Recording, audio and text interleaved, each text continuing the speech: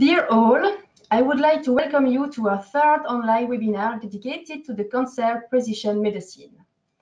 My name is Jocelyne Renard, and I am product specialist in charge of the French territories for OncoDNA. OncoDNA, the healthcare technology company making precision medicine a reality, aims to lead oncologists worldwide through the best treatment option for each patient individually. We combine advanced, comprehensive testing of disease biomarker with a cancer treatment knowledge database, which continuously learns from scientific and medical advances. Today, it's a pleasure to introduce you our speaker, Dr. Jean-Philippe Wagner. Dr. Wagner is graduated with a medical oncology specialization from the University of Lyon in France. He also earned a master's degree in genetics and immunology. Since 2012, Dr. Wagner is the medical director and radiation oncologist of the Institute Andrée Dutreix in Dunkerque. He is currently working as oncologist and algologist at the Clinic of Flandre in Dunkerque and at the Hospital Center in Calais. Thank you, Dr. Wagner, to be with us today and to share your 9 months experience with our solution. I will speak also quickly in French. Pour ceux et celles qui souhaiteraient poser leurs questions en français à la fin de la présentation du Dr Wagner, je vous y invite. On vous répondra avec plaisir en français également. Welcome, Dr. Wagner. We listen to you attentively.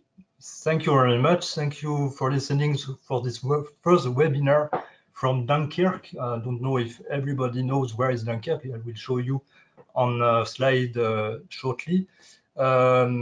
Thank you very much for listening. It's my pleasure to be with you. And I will thank, of course, Jocelyne and all the OncoDNA staff for inviting me to present a 9 months practical experience of OncoDNA testing in a private French cancer center. We will see how it works in this private French cancer center, what were the difficulties and the opportunities for our patients. First, I will show you in a few words and slides what is our institute. The Andrée Dutreix Institute is a private center owned by 4 radiation oncologists. It's a private community hospital. It's radiotherapy centers with 25 employees. We have 2 variant TrueBeam accelerators, and we are doing every technique in radiotherapy, of course, BMAT, 4D, and stereotaxy. At the radiotherapy center, which is near the public hospital of Dunkerque, we have a supportive care unit and an oncology trial unit. Our oncology activity is done in the Clinic de Flandre in Dunkerque branch. It's about 5 kilometers from the radiotherapy center. It's a 1-day chemotherapy clinic with 600 sessions per month and a full hospitalization facility with 15 beds for emergency and palliative care. The patients we treat in this private cancer center are the same as in the regional comprehensive cancer center Oscar Lambré, which is about 80 kilometers from our center. It's by car 1 hour to 2.5 hours when the road is crowded. We treat about 1,000 new cases per year, mostly breast cancer, then prostate, colorectal, head and neck, and 10% for the patients, and all the other tumors, solid tumors, but we don't treat sarcomas, children, lymphomas, and leukemia. For the general organization, our area, there are 2 oncology facilities, our center, private center, and the General Hospital of Dunkerque, which is a public one. There are 2 oncologists with 1-day clinic, about 120 to 150 sessions of chemotherapy per month. The surgery is done in private for 70% for patients, and we have many tumor boards per month, and it's original because they are private and public. For instance, we have 2 breast and gynecology tumor boards, head and neck 2, urology 2, dermatology 1, and chest 2. Our area here, you have the map, which is published by the National Cancer Institute. It shows where there are where they are oncology facilities. We are here in the extreme north of France, in Dunkerque. We work also here, and the regional cancer center is here. And you know, here there are many people than patients, and it's why there are many oncology centers. Our area treats about half circle of 50 kilometers. In this half circle, there are 4,500,000 people to 600,000 people. It depends on the boundaries. Of course, many people not far from Lille will go to Lille, and the other cancer centers are at 80 kilometers from our center. Some word on the French oncology organization. It's important to know when there is an innovative technique or treatment, what in a country, how this organization will have I would say how this innovative technology or treatment will be in all the French, in France or other countries. So you have to know that 30% of the 88 cancer centers are private in France, but it's 50% of the 179 radiotherapy centers. 40 to 50% of the patients are treated in private centers. It's one originality of the French medical system. About 50 more to 70% of the patients are treated in private centers. All patients are 100% reimbursed by the National Health Insurance, that is the Caisse d'Assurance Maladie, except for initial surgery when it's done in private practice, and for many non-conventional supportive care and hospitalization packages.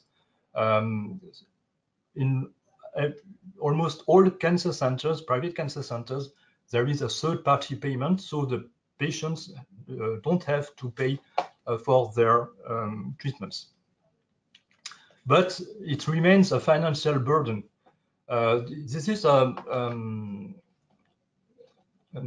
results from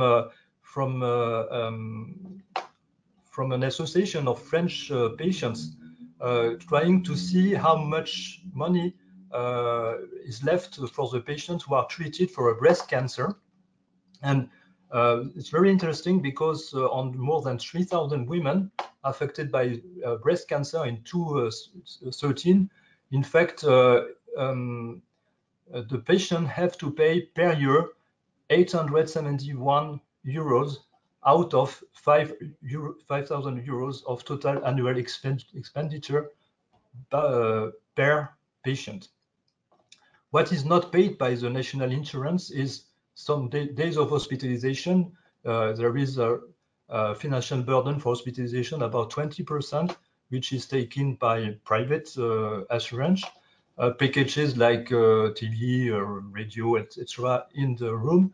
And in addition, there are other treatments that are not reimbursed. Most of these treatments are for supportive care. So our experience, we have begun to prescribe and to do OncoDNA for testing for patients since September 2017. 17 patients accepted to pay for the OncoDNA testing. There were 3 males, 14 women. The mean age is 58. It's from 42 to 79 years old. And with 9 months follow-up, in fact, 2 patients out of the 17 died. Most of the patients are breast cancer, then colorectal cancer. You see pancreas, endometrium, prostate, and lung.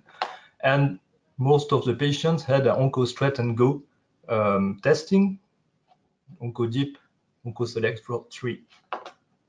The test was performed on average after between the second and the third line of treatment. At the beginning of our experience, almost all the patients were in fifth, sixth, seventh line, and gradually the patients were proposed the test at first or second line, as you see on this slide. Here's the patient's stage and histology. Just to see you that to show you that on the 17 patients, some patients were interesting because all the patients were stage 4 patients at presentations, but 4 of them were not were at the beginning of stage 1 or 2. Sorry, for instance, a breast cancer PT2. A breast cancer PT1, but lobular. A colorectal cancer was PT1, but with metastasis 6 months later. Sorry, with metastasis in the liver and in the peritoneal carcinomatous. Here is a table of all the patients. I will show you more precisely. But what was interesting in doing this presentation is to show you how often I think that the test was useful. You have the green cases here, where failure means the OncoDNA testing explained why the patient failed, and you see it's for most of the patient. Only 5 cases. The test doesn't explain why the patient was failing. And was it useful? Yes, it was. Most was useful because only 1, 2, 3, 4 patients clearly the test was done too late or didn't show us any advantage of doing it. And here you have the status of the patient and what the test allowed me to do. We'll focus on the patient where obviously the test didn't help for the patient. Rectal cancer.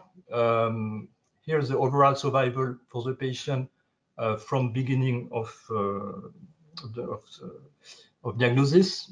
This patient was metastatic, so he had a 19 months survival, and the patient wanted the test in 5th line of treatment. He died 2 months later, and the test didn't show us any information on treatment we can propose.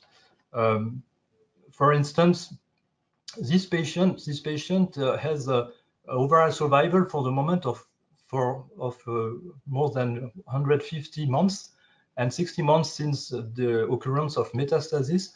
We make the biopsy on a liver metastasis of the patients, and the test doesn't allow us to change the treatment strategy. In fact, most of the patients showed an interest for the testing.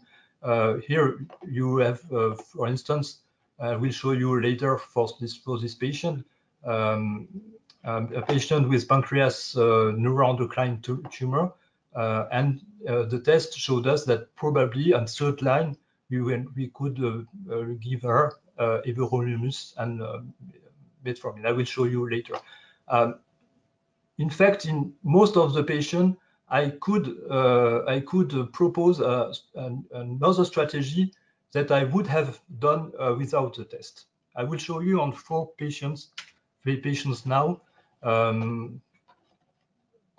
Just again, I found the test useful for 70% of the patient because it could, for me, propose another treatment I would have done without the test. I will focus with you on 4 patients. The first patient I proposed the test was a 45-year-old woman with adenocarcinoma of the right lung. She was stage 4 at presentation, T3 and 2 M1 with brain metastasis. She had radiotherapy for brain metastasis. And here is the diagram of her treatment. TTF means time to treatment failure. Time to treatment failure. And after the radiation therapy for the brain, she had triplet chemotherapy with pemetrexed, carboplatin, bevacizumab, and the treatment worked for 8 months. Then nivolumab was available, immunotherapy was available in France at this moment. She had a treatment for 6 months, and probably we stopped too early because it was the first patient that was treated with immunotherapy in our center, and perhaps was it a false propagation. Then we decided this lady had no other metastasis than brain, but the brain metastases were controlled by radiotherapy. So we decided to make a chemoradiation on the T3 and 2 tumor that was stable. And on this treatment, radiation plus weekly paclitaxel, she had 12 months before treatment failure. So she accepted at this time, she accepted to pay for the test. Some people, as you probably don't know, Dunkerque is not a very rich area. And the problem is to propose a test which is quite expensive for the moment to patients that have not much money. And this patient accepted because she was always accompanied by her daughter, and they did, I don't know if you know it, a lychee pot on internet. So the family, the friends, and all gave some money to so that the patient could pay for the test. We'll show you the result of the test. And what we did after the test is re-challenge with pembro immunotherapy, because as I will show you, the immunogram showed probably an effect for immunotherapy. But as you see, at 3 months, she was progressive. And the test showed us also that she could be sensible to 5-FU or Xeloda, capecitabine. And now she is on treatment on capecitabine, and she's doing well. There is no sign of progression, and the treatment is very well tolerated. So diagnosis in June 215 with brain metastasis, and for the moment she has an overall survival of 31 months and stable disease. What I will do for the next progression is everolimus. I show you now the results of OncoDNA. Here are the screen capture of the real results for this patient. We confirmed that it was non-small cell lung cancer. We didn't find any driver gene because this patient had no genomics at diagnosis, because, as I will tell you later, it's quite difficult still in France to have access to genomic platforms. And the package plus gave us some information, because if you look here at the treatments, you see that she was only sensible at diagnosis for 2 chemotherapy treatments. And even if the immunogram showed no PD-L1 overexpression, the fact that she is CD8 overexpressed could gave us the opportunity to re-challenge the patient. So here you have what is most interesting for me as a clinical oncologist working in a private practice, no university, and having no access for the moment to a molecular board. What my interest is, how can I treat this patient? So as you see, the patient was probably not sensible to taxane-based chemotherapy. She had taxane chemotherapy, but associated to radiation therapy. Gemcitabine is a treatment where probably I would have proposed to the patient after the second failure, but you see that probably this treatment will not help the patient. MET inhibitors are not useful, and there is no driver gene for this patient. And so on the basis of these treatments, of these results, forgive me, I tried Xeloda, and next progression I probably try an mTOR inhibitor. The second patient is a typically patient where I think the test was not helpful. The patient was a breast cancer patient with PT3PN negative M0 at presentation. She was hormone positive and HER2 negative, and the treatment at presentation was surgery, radiation therapy, and exemestane for 5 years, as you see here. She had a first time to treatment failure of 60 months. Then she presented with only bone metastasis. She had a treatment with fulvestrant denosumab, and at that moment, everolimus was available in France. So, as she was not responding on biology, on the tumor markers, I decided to add everolimus for this patient, and you see that she had only 9 months time to failure with this line of treatment. Then I tried capecitabine and denosumab, 6 months, vinorelbine, 3 months, epirubylin, 7 months. This patient, 9 months ago, I discussed with her the possibility to make an OncoSelect, but for many reasons, not only money reasons, not financial reasons, but also they didn't understand what is the use of this test. They decided with her husband not to do it. And it's only when I was on 1, 2, 3, 4, 5, fifth line that she accepted to make the test. And here are the results. As you know, on OncoSelect, there is no, it's only done on liquid biopsy because this lady was treated more than 8 years ago, and we can't use the first biopsy. And I decided not to biopsy the patient. And you see that this lady was also, always sensible to hormonotherapy, palbociclib, but she was not sensible to everolimus. Probably it explains why everolimus didn't work, and I suppose that this time to failure of 12 months is due to fulvestrant and not to everolimus. So on this result, I decided to introduce palbociclib because palbociclib is now available in France for 3 months ago. But as you see, it didn't work much because she rapidly tumor we saw tumor growth, and we tried 1 month of weekly paclitaxel, and finally she was dead.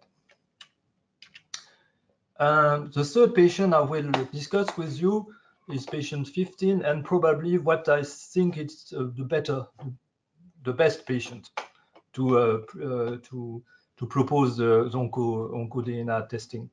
She's a patient of 42 years now.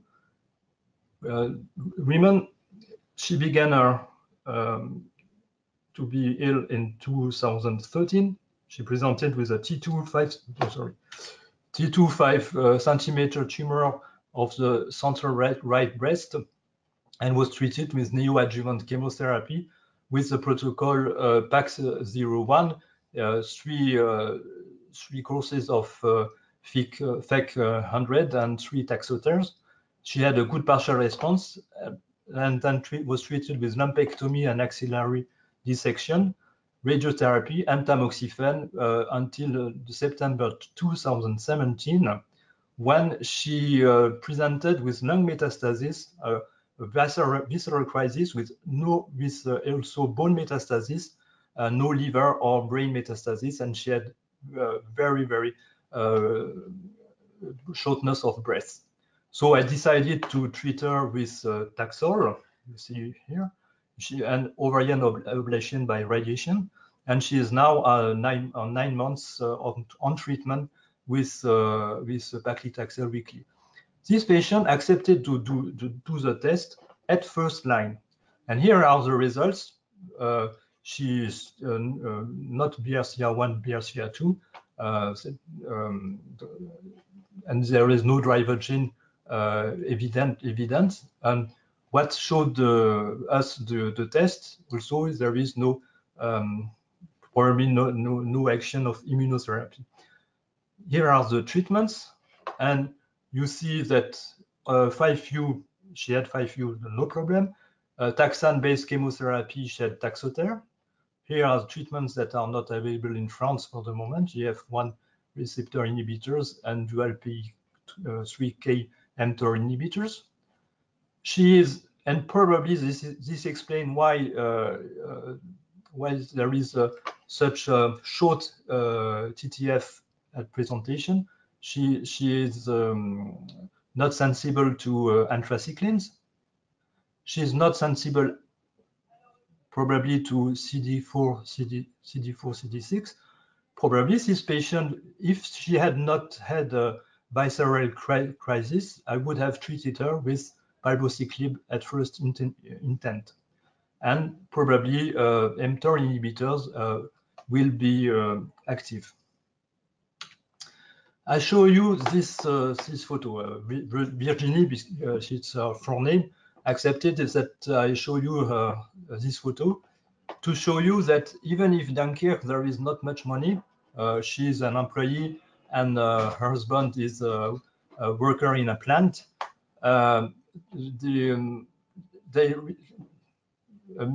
Many of her friends tried to help her. First, she received from the industry where works her husband a reimbursement of the test.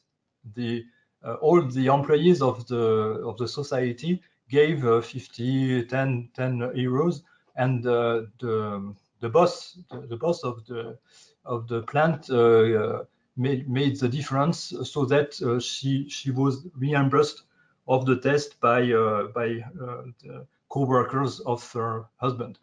But she's also a singer in a band, and of course, in 9 months ago, she was unable to sing because of the shortness of her breath. She had lung lymphangitis. She had many doses of corticosteroids.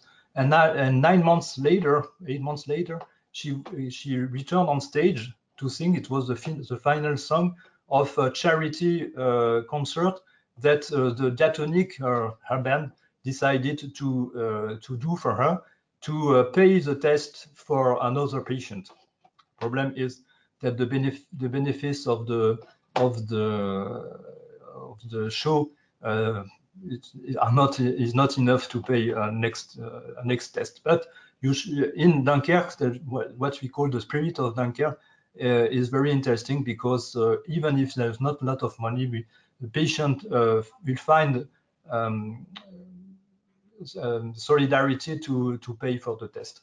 So for Virginie, what I do now is stop paclitaxel. I phone to OncoDNA to verify that she is exemestane sensible, and so I decided to do a switch maintenance with exemestane. And when she will be in second line treatment at progression, I will first try everolimus, and then if everolimus doesn't work, at the next time I will use Xeloda and no palbociclib, because if I had not had the results of the test, I would have tried palbociclib by this patient. The last patient I will focus with you before the discussion is patient 16. She's a 69-year-old patient that is that presented 50 months ago with a neuroendocrine tumor, probably of pancreatic origin, with liver metastasis. She was first diagnostic at the University Hospital of Lille, and they sent us back the patient because they couldn't do anything, and they sent us this patient to our palliative care unit. We decided to treat the patient, and we treated the patient 50 months ago with cisplatin VP16, four courses of chemotherapy, and then we treated her with ocreotide.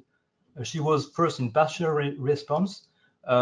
She was dying when she came in our unit, and 2 months later she was living well, PS0, and after 6 months of ocreotide, total remission, complete remission of her liver metastasis.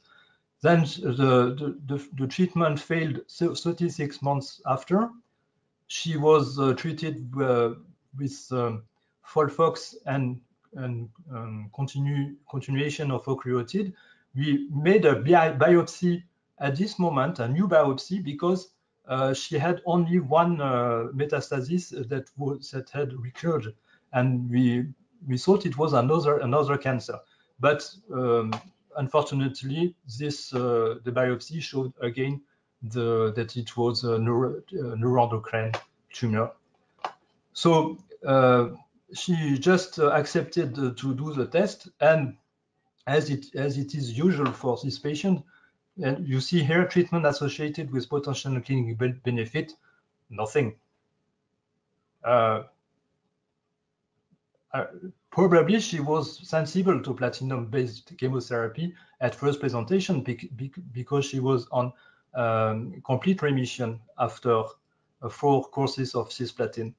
And now on the rebiopsy, there is probably an insensitivity to this treatment.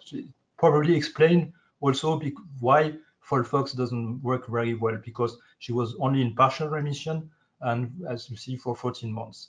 And there is no other treatment, perhaps mTOR inhibitors, everolimus, and it's why it's very interesting to have this test with OncoDNA.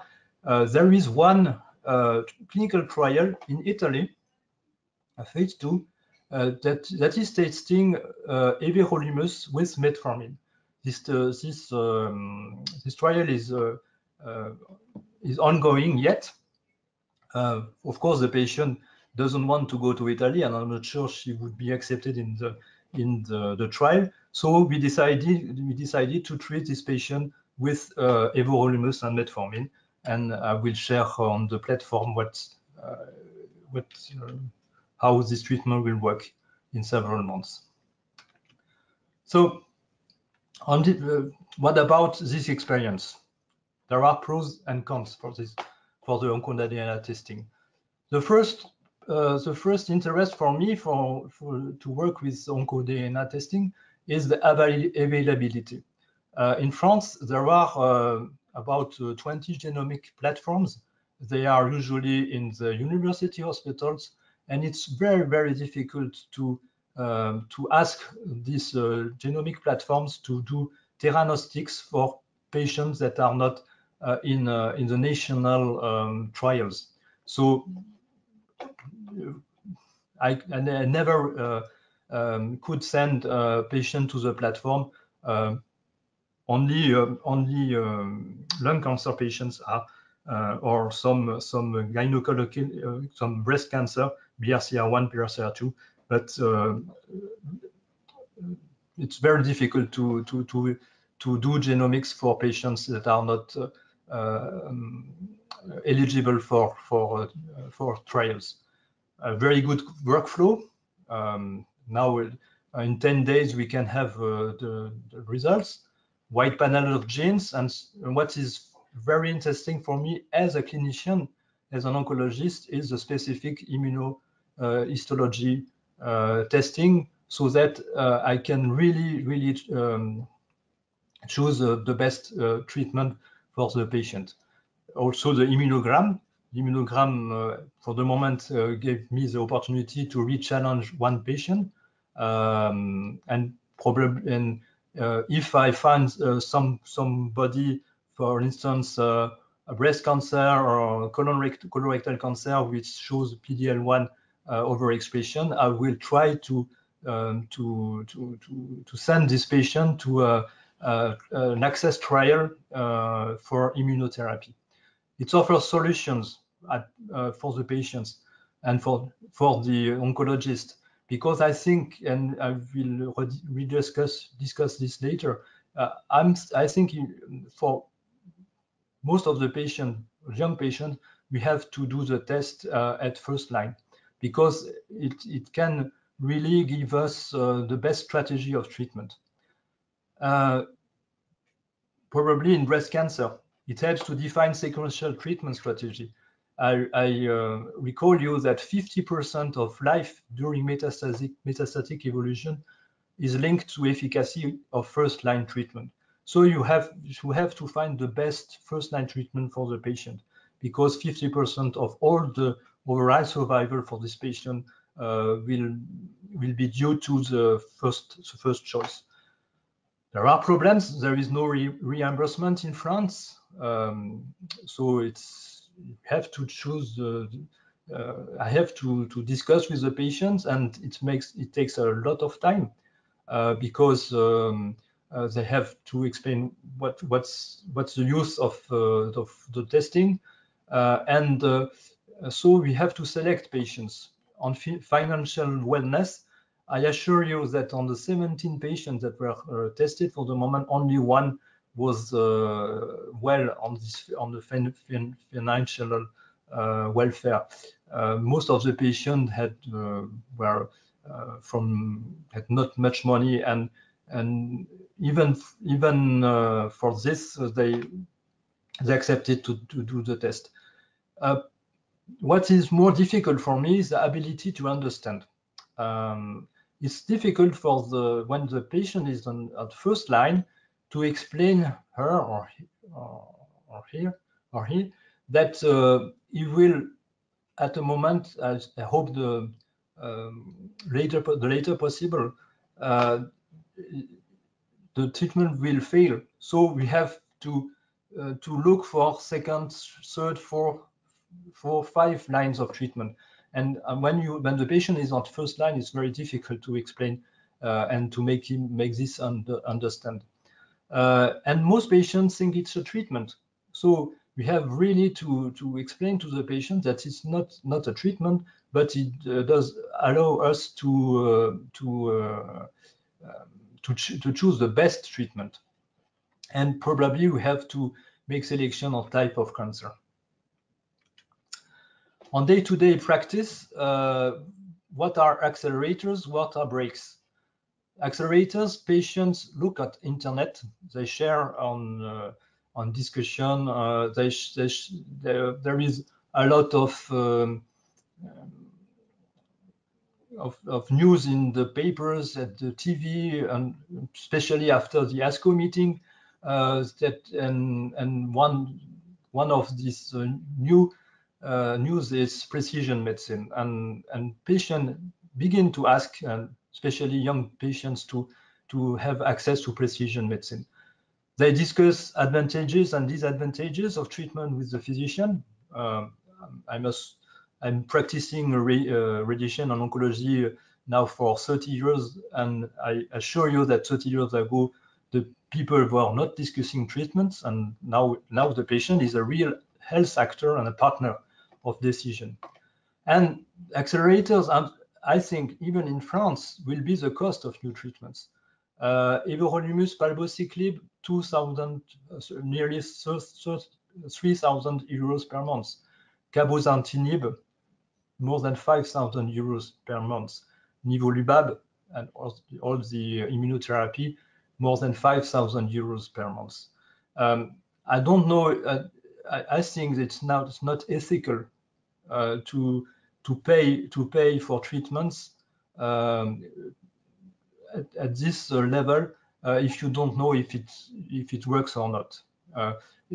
Often we will, for instance, now palbociclib is available in France largely since 3 months, and many patients receive this treatment, and I think it will be very difficult to pay for them in the years that are coming without having a test.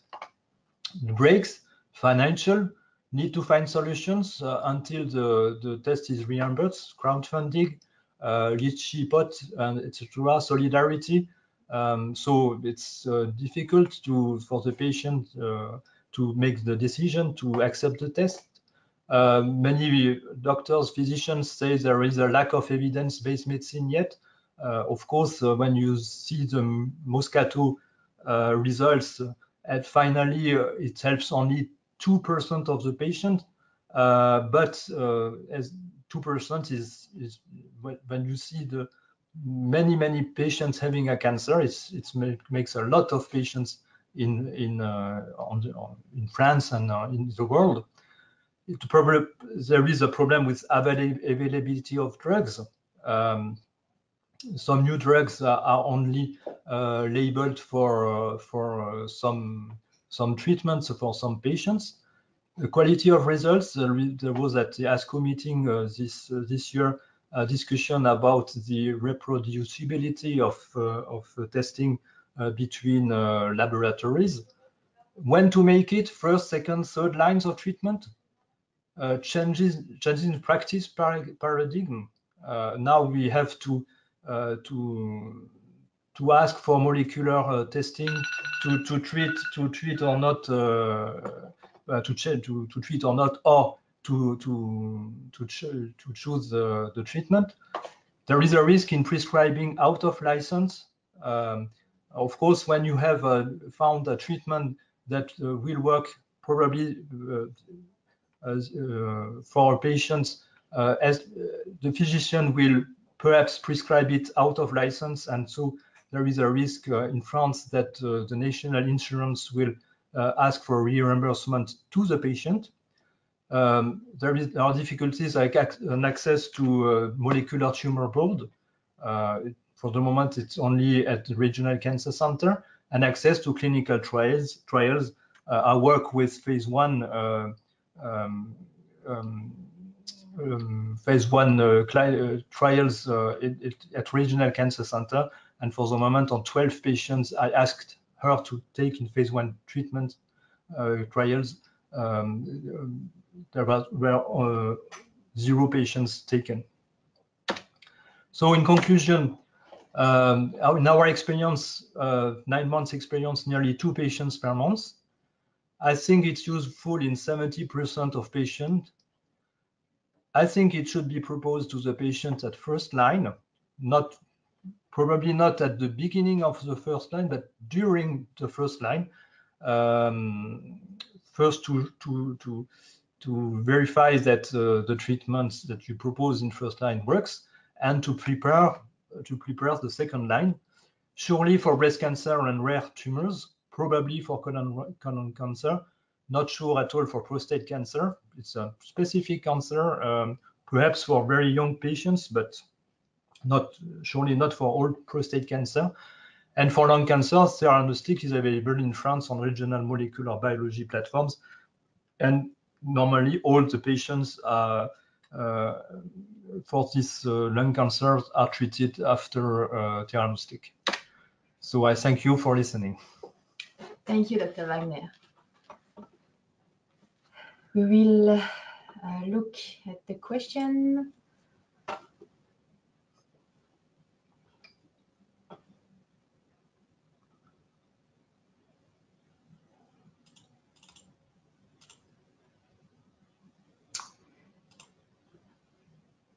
questions.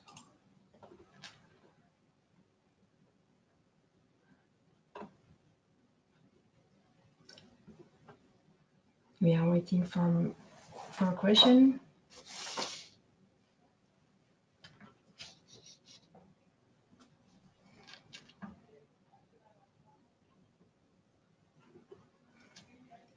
We have a question for you, Dr. Wagner. Regarding,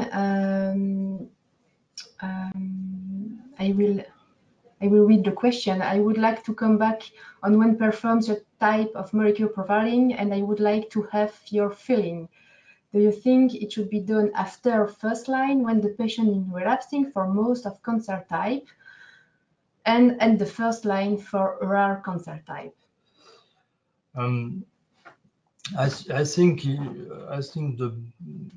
as I told you during the presentation, I think we have to prepare the patient to the possibility of the test at first line.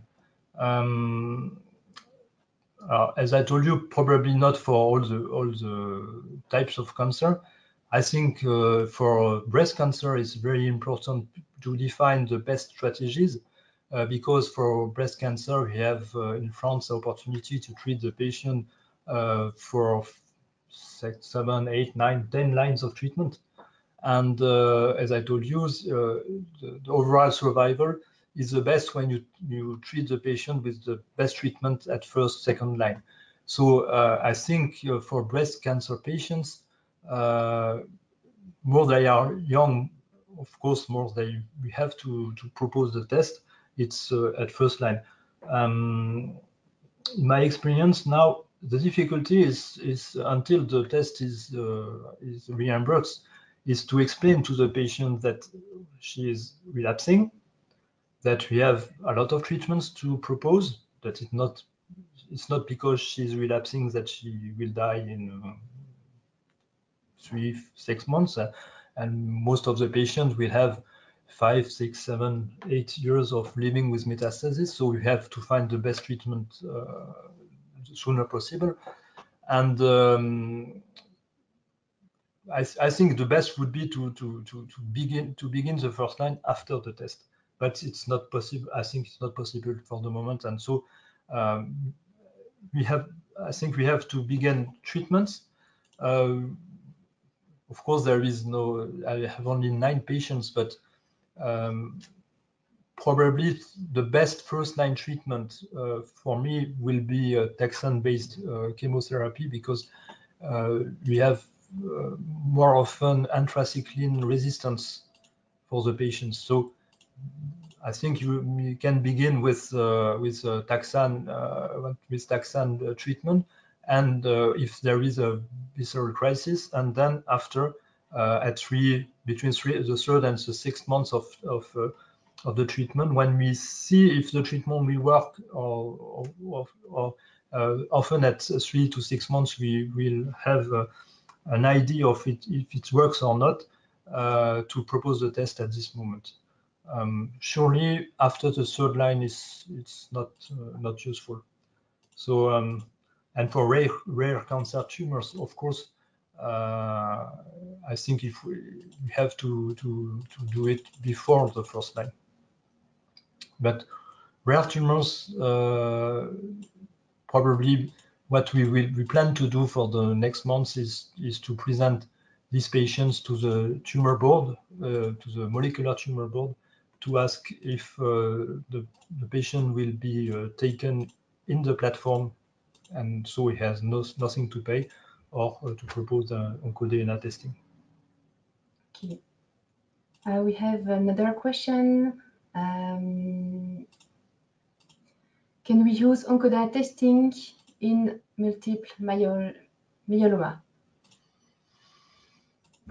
I can't respond to this question because I'm not doing hematology, and so sorry, I can't really.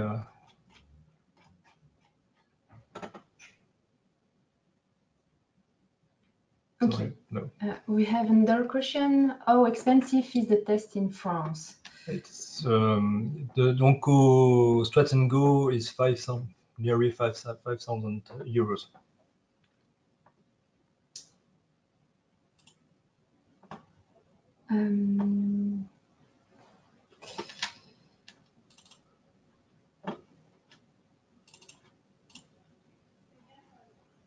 Do you have any experience with prostate cancer?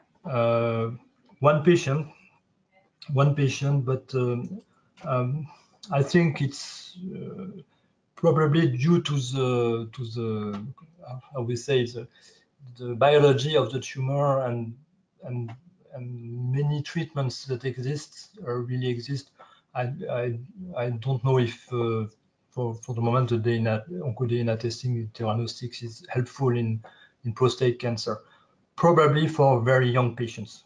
Probably if a patient is 50, 60 years old, having a having a very high load of metastasis, and probably for neuroendocrine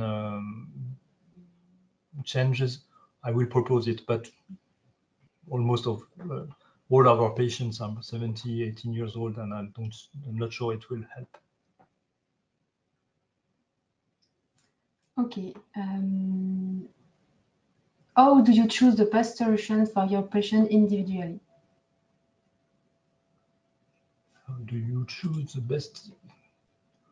Not sure I understand the question, but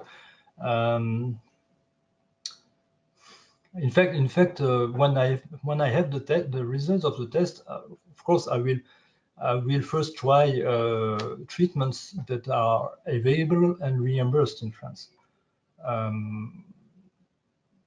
For instance, if you look at Virginie cases, for me it's a paradigm of how to use diagnostics. The strategy that I will use is really first on what is available. Then after, if I have used all the available therapies, I will look if the patient is eligible for phase 1 or phase 2 clinical trial. It's very difficult to propose these clinical trials for the patients because often they don't understand what it is. And we work in a peripheral center, so they have to go either to Lille, either to Paris or to Lyon, and that it's difficult for the patient. And now even for the phase 1 trials, the eligible criteria are very strict. And as I told you, for 12 patients that I proposed a phase 1 trial, there was zero acceptation. After that, if I have tried all the available therapies, I will discuss with the patient.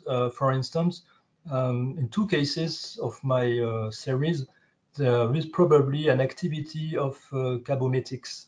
Cabometyx is available and reimbursed in France only for renal cell cancer. So I explained to the patient, probably we can use this treatment. And I explained the patient that the risk is that in these cases, perhaps a national insurance, the Caisse d'assurance maladie, can eventually come to us and see and ask us why we have used this treatment. And so it's not the doctors who will reimburse the treatment, it is the patient. So there is a risk. It's why we will try next month to show the patients we have done an OncoDNA testing to the molecular board in the regional cancer center, and in these cases it will be accepted for reimbursement. Probably there will be no problem. Well, it's how I choose to make the choice for the patient. Okay. We have also another question. Can the test be used for chemotherapy drugs? Yes, of course. it's the interest of this test. As you probably know, in the USA, Foundation One is now available for reimbursement for many health maintenance organization, but Foundation One is doing only NGS. And what OncoDNA brings us is really immunohistochemistry, and with these results we can choose the chemotherapy. For instance, for the breast cancer, for the young breast cancer patients who relapsed very quickly after the first line treatment or adjuvant chemotherapy, often we see that these patients are insensitive to anthracyclines, FIU, and taxane. So the PAX01 was not able to work. So yes, for me it's more important. And I understand NGS. I understand all the molecular profiling of the patient, but as you know, in Moscato experience, they found only driver genes, special driver genes, only for less than 20% of the patient. So it's not NGS the most important for me. The most important is package plus is immunohistochemistry. Another question, I've got patients asking where they can turn to when their chemotherapy failed. Asking when they can turn to.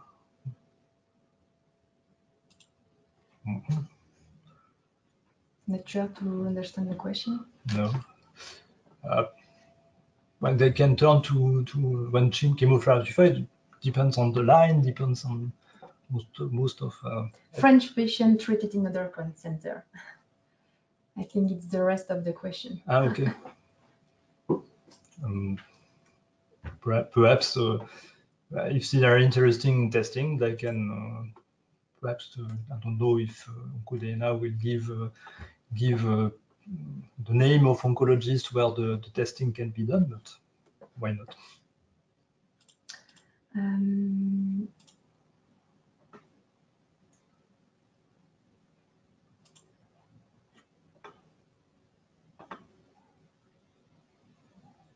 I have another question from Dr. Mullier. Do you think it would be useful to do the test in non-metastatic cancer for adjuvant therapy, for example?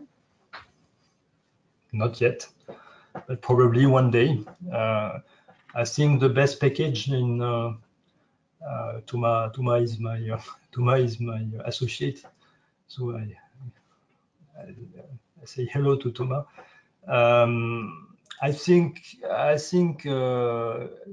as I told you, I'm an old oncologist, 30 years of experience now, and 30 years ago I worked with Professor Lenoir, Professor Favreau, and Professor Jean-Philippe in the Regional Cancer Center of Lyon and the International Agency of Research on Cancer on NMIC overexpression. And we try to find biomarkers that will be targets for biotherapy 30 years ago. And I was at this time, and with the experience, I didn't believe that one day I will be able to propose theranostics test for my patients, and it's now available.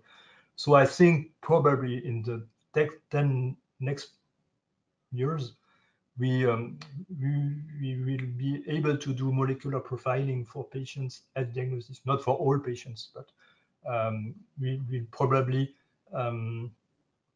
add this test to tumor profiling for prediction to chemotherapy responses, as you know, Oncotype, OncoPredict, etc.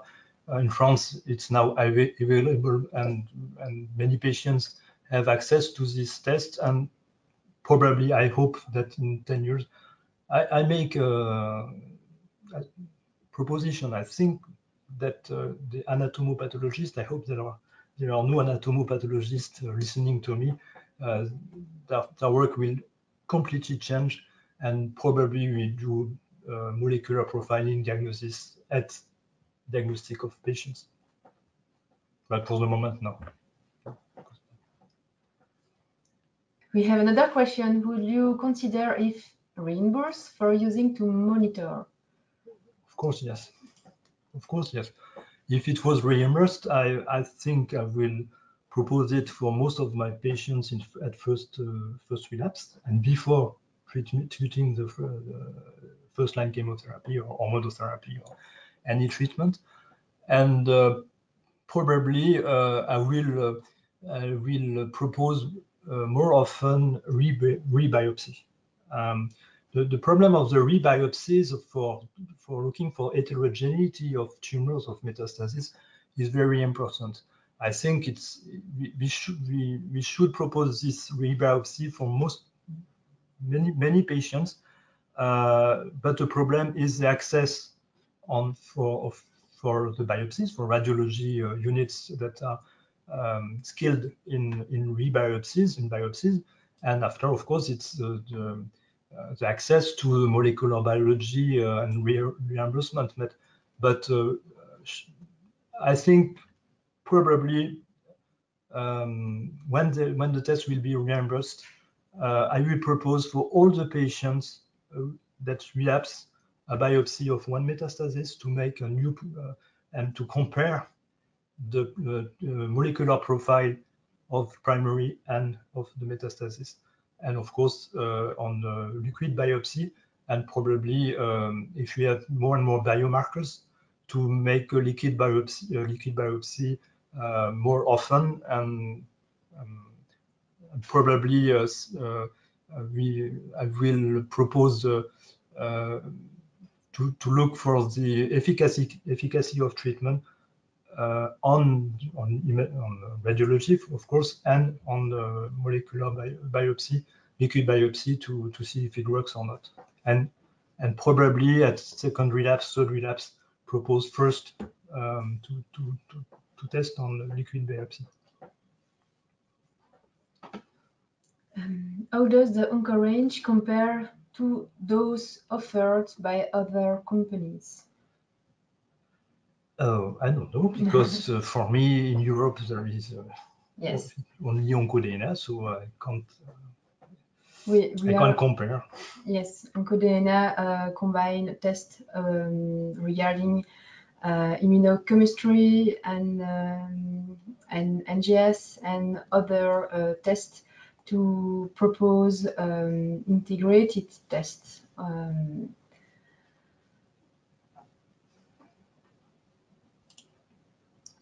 Another question.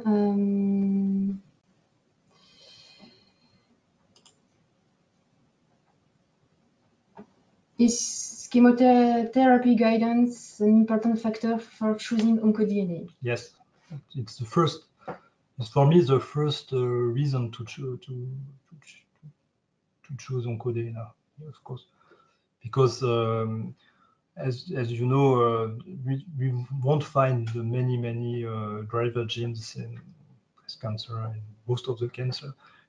So the interest to do NGS and immunochemistry is immunochemistry first to for instance, in many of the patients, most of the patients I do the test in breast cancer, many of the patients were resistant to hormonotherapy, to anti-aromatase tamoxifen, and so it was important for me to know that fulvestrant, for instance, is still working, and so I go on with fulvestrant and change chemotherapy or do biotherapy and maintain the fulvestrant. Another question: is that recommended for thyroid cancer? I think yes. For me, it's a rare tumor that would in France. These patients are concentrated in the regional cancer center in rare tumor boards, and probably we have to. And these patients are taken on the platforms, and then the NGS is done on the platforms. Yes. We have a lot of questions. Yeah. For the patient 4, would the result have been more useful earlier in the treatment lines? The patient 4 up.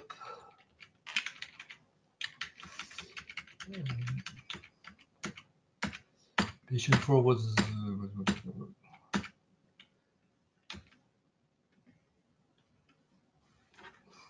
I told you this patient, for me, the test was done too late. And there is another problem that the tumor is, the first biopsy was, and the tumor was available for more than 8 years before. So the test, immunohistochemistry, NGS, is not possible on this for this patient. So it was only an OncoSelect, so liquid biopsy. And what was how would you say strange is that she was still sensitive to hormonotherapy, for all the hormonotherapy, and for palbociclib. So I think probably for this patient, HER2 negative, quite old patients with a long follow-up, long time to treatment failure. I think probably this patient would most benefit of a rebiopsy. Probably for this patient now, if she accepts the test, I would propose a rebiopsy for to do the test on the metastasis. Have you used any other commercial provider? How does OncoDNA compare? I'm working in France, and no, I know only OncoDNA. Sorry. Okay. I have another question about breast cancer patient. Why do you think especially breast cancer patients should be tested? In my region, physicians do not see the benefit for testing breast cancer patients. Yes, it's a discussion we have often. The problem for me is that until now we had many chemotherapy, we had many hormonotherapy before the availability of mTOR and anti-CDK4. We all do, I would say, oncology. It's not evidence-based oncology. It's doctor-based medicine. Many doctors believe that anthracyclines are better. Others say it's taxanes. Others say 5-FU, Xelota, etc. I think really for young patients, probably more for young patients who have failed rapidly after the adjuvant chemotherapy, adjuvant treatment, you have often a resistance to taxane, 5-FU, or anthracyclines on the first biopsy, on the primary. So it explains why patients probably relapse, and you have 5, 6, 7 lines of treatment. So how will you do the choice for the treatment, for the line of treatment? Now because it's new, because the results are very good for palbociclib, of course, and I speak only for palbociclib because it's only available in France. Every patient now with HER2 negative hormonal receptor positive patients who are not in visceral crisis will have palbociclib without a test. And my short experience shows me that often the patients are natively resistant to anti-CDK4 patient treatments. So you will do 3, 6, 9 months of treatment because the patients go slow, the metastasis go slowly. There is no real progressive treatments. The tumor marker is stable or goes slowly down. You make the treatment with fulvestrant second line or with exemestane first line. How do you know if it's exemestane who works? How do you know if it's the palbociclib who works? With the test, when the patient is resistant to CDK4 treatment, why will you use this treatment, and it will cost I say 20,000, 30,000 euros before you stop the treatment. So I think it's personalized. This type of medicine, of precise medicine, is the best treatment for the best patients at the good moment, at the good dose if it's possible. So I think we have to change paradigms.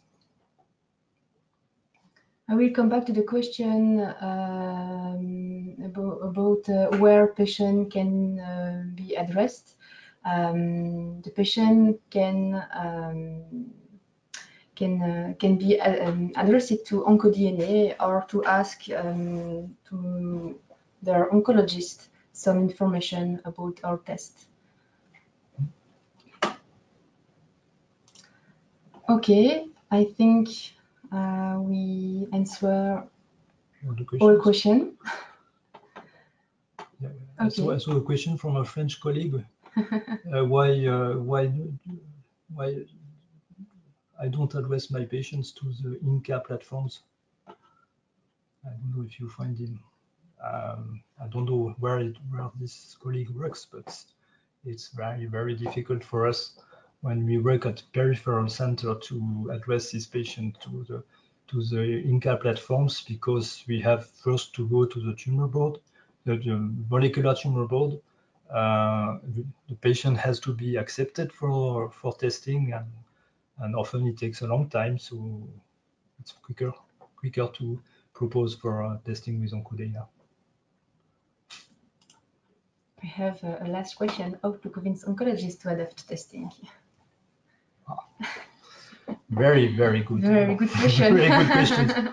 I don't know. I don't know. I will respond like a radiotherapist.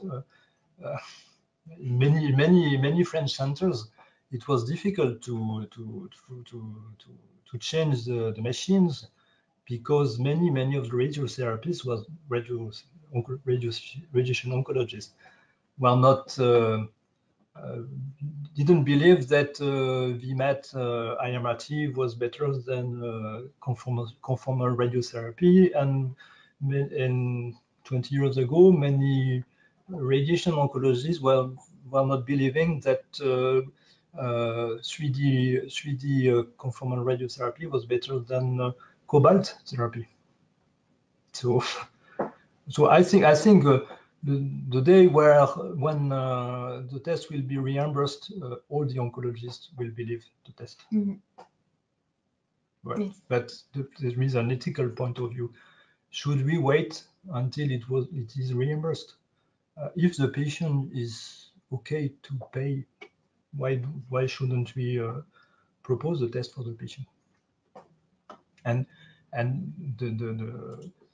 the idea is to find perhaps one of 20 patients where there will be a mutation on the driver gene. For instance, I don't know, a mutation in the EGFR receptor on a breast cancer who would respond to anti-EGFR treatment. Why not propose the test when the innovation is available?